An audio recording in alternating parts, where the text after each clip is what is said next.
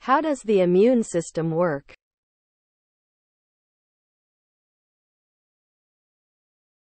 The immune system is a complex network of cells, tissues, and organs that work together to defend the body against harmful pathogens, such as bacteria, viruses, parasites, and fungi. It is composed of two main branches, the innate immune system and the adaptive immune system. Let's delve into each of these systems and how they function. 1. Innate immune system. The innate immune system is the first line of defense against invading pathogens. It provides immediate, non-specific protection and is always active, even before an infection occurs. Key components of the innate immune system include physical barriers. The skin and mucous membranes act as physical barriers to prevent pathogens from entering the body.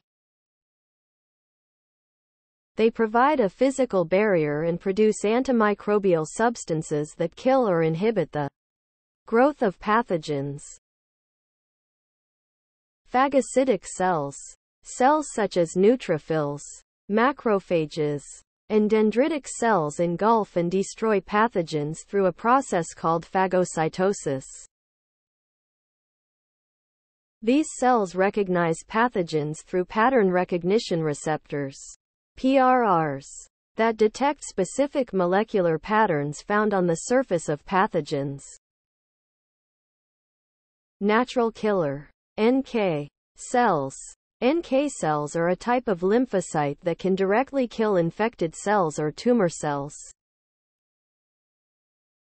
They play a crucial role in the early defense against viral infections and cancer. Inflammatory response.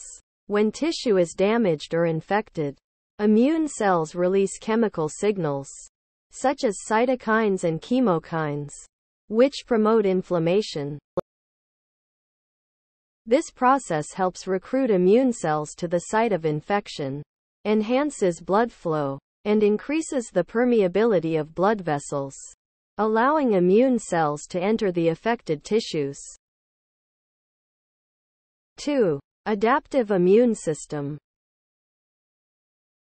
The adaptive immune system is a more specialized and targeted defense mechanism that develops after exposure to specific pathogens. It involves two key components: humoral immunity, mediated by antibodies, and cell-mediated immunity, mediated by T cells. The adaptive immune response has the ability to recognize and remember specific pathogens, providing long-term protection. Here's how it works. Antigen recognition. Antigens are specific molecules found on the surface of pathogens. When immune cells encounter these antigens, they initiate an immune response. Antigen-presenting cells, APCs, mainly dendritic cells, capture pathogens, break them down, and present fragments of the antigens on their surface.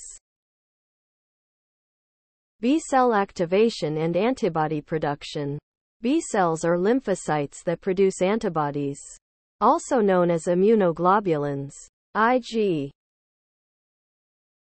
When B-cells recognize the presented antigens, they become activated and differentiate into plasma cells, which secrete large amounts of specific antibodies. These antibodies can neutralize pathogens, mark them for destruction by other immune cells, or activate the complement system. T-cell activation and cell-mediated immunity. T-cells are another type of lymphocyte that play a crucial role in cell-mediated immunity. They can directly kill infected cells or help regulate the immune response. T cells recognize antigens presented by APCs through their T cell receptors.